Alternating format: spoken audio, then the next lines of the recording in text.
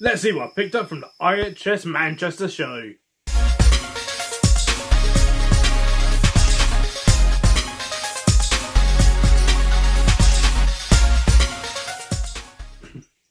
Hello and welcome back to Incredible Inverts and Other Animals with me, Phil. And as I said, I've just got back from the IHS Manchester Reptile Show. This is the first one held in Manchester. Won't go into the reasons, I'm sure most of you know anyway, why it had to leave Doncaster and now it's now in Manchester. There were a few teething problems with the show, but this video is going to be my pickups of what I've got.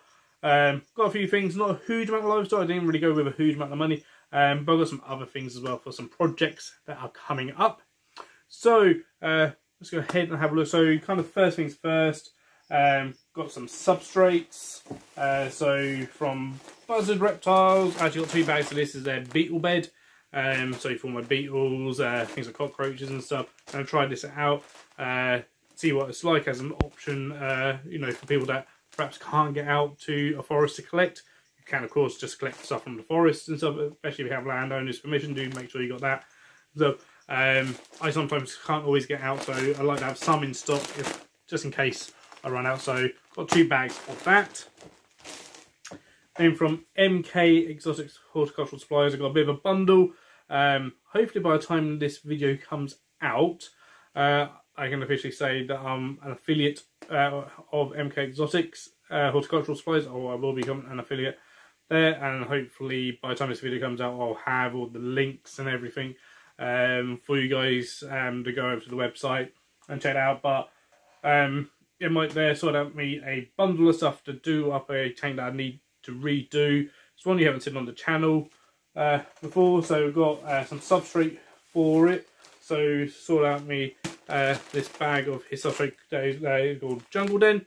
So I'm going to try that. I've never tried this one before from him, so I'll see how that is, as well as a couple of bags to mix in of his grubs den, as I'm thinking of doing basically a large kind of mixed invert enclosure, perhaps some millipedes, maybe some beetles and stuff. So I've got 2 bags of this to go in, and then also a whole bunch of plants as well. So what we've got here, which he normally does as kind of 3 for £10 normally. I did get a bit of a discount from him, but I got a Fatonia, Viking Spoonlet, and I forgot the name of this one here, but some nice kind of smaller plants, but they're decent size.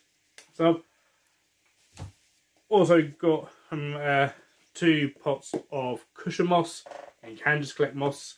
Again, if you've got land's permission where you don't want to collect too much at the same time, round my way all the moss is just dead, and basically there's nothing growing at the moment. So got some cushion moss, and then a couple of larger plants as well. As it's a tall extra it's a 60 tall that they're going to go into.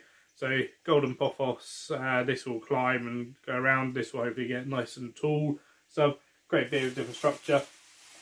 The other plants will be going in from cuttings and stuff from my own stuff. I've actually got a plant from a previous show from, and they'll probably go in as well as scandens. So, and then well, on to the livestock. So livestock wise, I got saw Nick from Shropshire Exotics. Great to meet him. He kind of gave me these Porcelio Incanus isopods. They are small. I'll try and get some closer footage of these guys. I believe there's 10 in here roughly, give or take. Probably a few more, but like I said, they are fairly small. I'll try and get some closer footage if I can. I haven't put that over the top. Also, the main ones I got from him in here, again, these are fairly small. I've done me a deal on these. These are Crest Armadillidium Miracatum, or the spiky isopods. Now, again, I don't know if you'll really be able to see them too much. Yeah, I'll try and get some, you know, some footage of these guys. It's late over the top as well, because these guys are, for me, I absolutely love these guys. I think they're really, really stunning. Just see some white bits running around there. They don't necessarily get big, but they're spiky. They have little spikes on them. How amazing is that? So I got 10 of those, 2 lots of 5. And I say they're doing me quite a good deal on those. Then from the spider shop, Remember, I do have a link for Spy Shop down in the description, affiliate link, so you can go and do your shopping, and then I get a little bit of commission at no extra cost to you, and that'll be hopefully the same when I get the links for MK Exotics.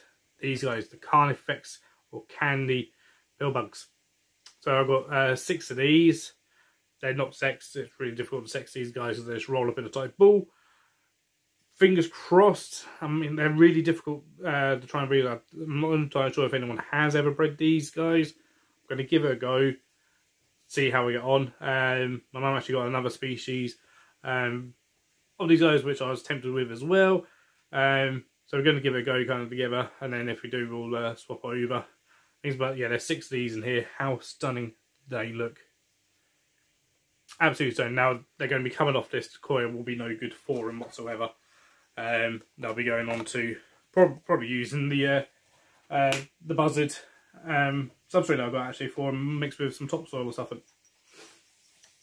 And then the last 2 things I got, well, actually these were some of the first things I got actually, really, but from Steve's Animal Ark. There's a few people that had these. Steve Animal Ark had these. Spy Shop have currently got these as well. Venomous Vision's got these at the moment too. I had these before, but I've got another pair, and these are a young pair of the Cosmoderus crickets, the Fawny crickets. So look at those guys. So as I say, it's a young pair. They'll get hopefully double the size that they are now. And yeah, so I was having a chat with Steve. Apparently he's bred them before in the past. So he told me how he done it. So I'm going to give that a go and see. Because again, not many people have bred these guys at all. I came close last time with my last pair, but not quite close enough. So I'm hoping that with a younger pair, I might have more success. And I think obviously when I got the others, I got the others as adults, so you don't know how old they were. These guys are young, or at least younger. So at least, you know, at least another molt or couple of molts, hopefully, and hopefully they'll molt successfully. So that was that's my pickups. That's all I got from the show. It's not a huge amount, but again, didn't really take a huge amount of money with me. I've got another show coming up later on this month. Got the Eastern Invertebrate show down across in Bedford. Kind of my local show. It's only an hour for me. If you go into that, do let me know. So do come and say hi. But did you go to the Manchester show? If you did, what did you think to the show? There's certainly some improvements that need to be made.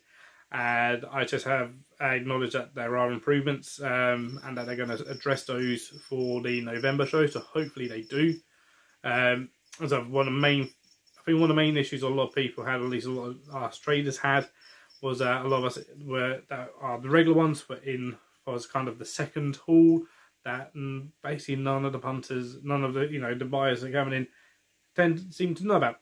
There was no sign there saying there's another haul coming this way for your dry goods, for your equipment, for your plants and stuff. So that was a bit of an issue. And there's some other things as well, but like I say, some things that were more venue related, some things on the IHS front. So there was a few teething problems. Again, hopefully they'll sort those out for the November show, and hopefully they'll be a lot better. Obviously we're kind of used to what it was like at Doncaster Racecourse, which was a fantastic venue for it. It's just a shame that it cannot be held there anymore. So but yeah, they're my pickups. So if you did like this video, please do give it a thumbs up. Pop some comments down below. Again, let me know if you went, what did you get, and stuff. Be great to see what you got. So, and if you haven't yet, please do consider subscribing to the channel and hitting that bell for notifications so you know next time I upload another video. Please remember as well, go into the description, check out all my other links. Got the Instagram, TikTok, got my merch store, got the affiliation link for Spy Shop, and again hopefully for MK Exotics as well as my Patreon account. And thank you to my first Patreon. So, but until next time, guys, take care, stay safe, and keep rocking.